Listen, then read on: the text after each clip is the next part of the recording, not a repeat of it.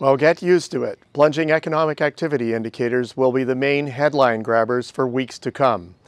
Atypically, China was the initial source for this shock talk as its abrupt COVID-19 lockdown wreaked havoc on its economy and its vast global supply chain.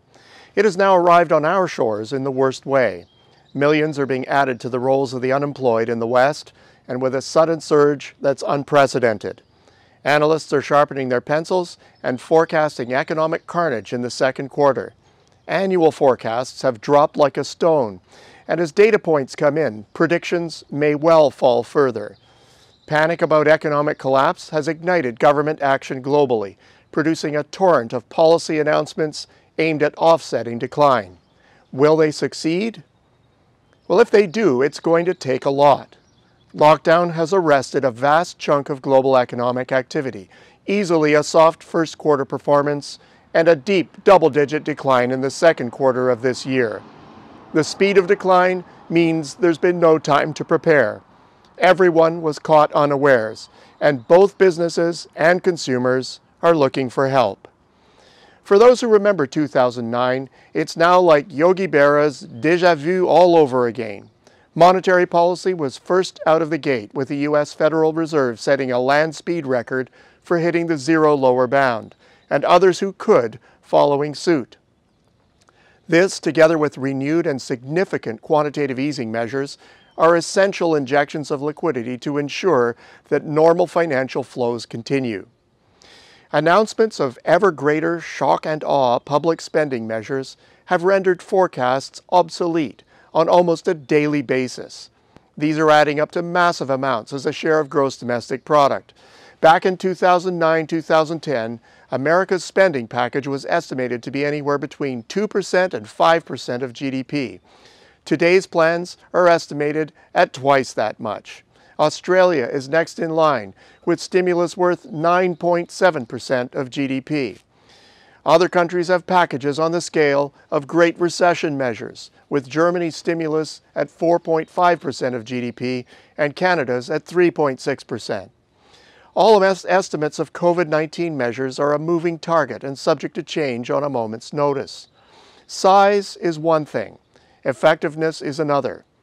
Back in 2009, fiscal stimulus money was directed largely at infrastructure investment activities, and there was heavy emphasis on shovel-ready projects. That's because governments wanted to cut down the normal lag between authorizing money and getting it out into the market. This time around, the composition of measures is quite different.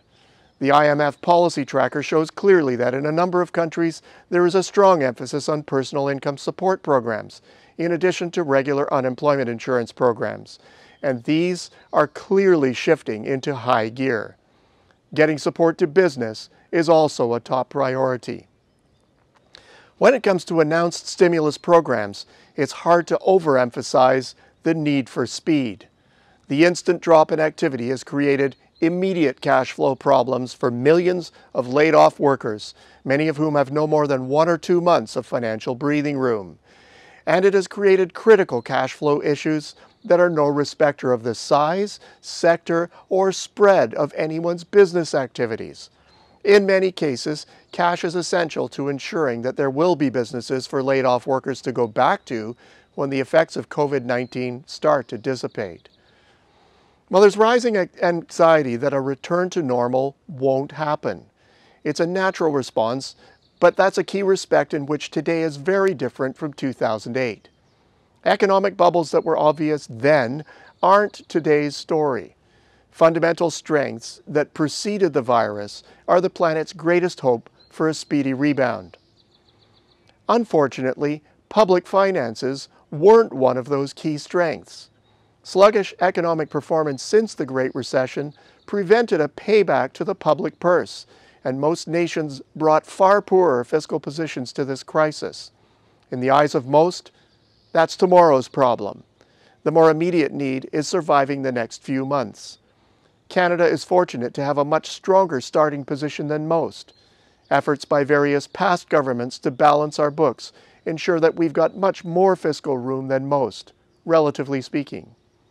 The bottom line? It's clear that the current economic crisis is a sharp one. We are all hoping that it will be equally short. Shock and awe policy measures should lessen the blow both to businesses and consumers significantly. And if this does end up being a short episode, well, we may just not need all that has been announced. Until next week, I'm Peter Hall.